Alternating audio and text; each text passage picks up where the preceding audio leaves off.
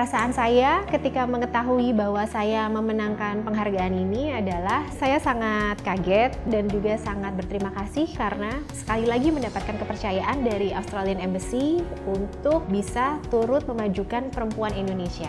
Alhamdulillah Baba Rafi sudah 16 tahun berkembang di Indonesia dan kita merupakan salah satu pioner untuk franchise makanan pertama.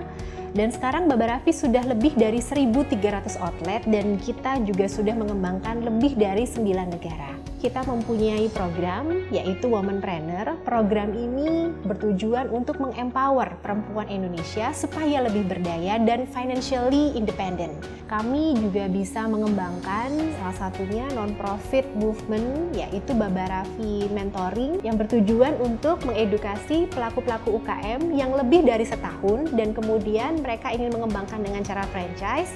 Kita berikan for free dan sekarang rata-rata dari mereka usahanya sudah berkembang tidak hanya di Indonesia bahkan juga di luar negeri. Pengaruh studi Australia terhadap kesuksesan saya sekarang sangat berpengaruh besar. Saya banyak belajar bagaimana develop country mempunyai sistem yang sudah sangat tertata, sudah sangat terstruktur, dan bagaimana tren makanan healthy food ke depannya.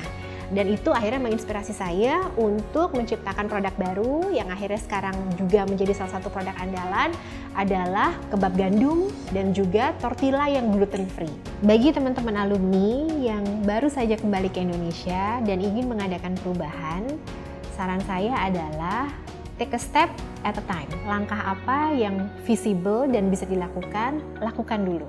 Yang kedua, mempunyai visi besarnya seperti apa, jadi supaya tidak salah arah. Dan yang ketiga tentunya berkolaborasi dengan sesama alumni dari Australia.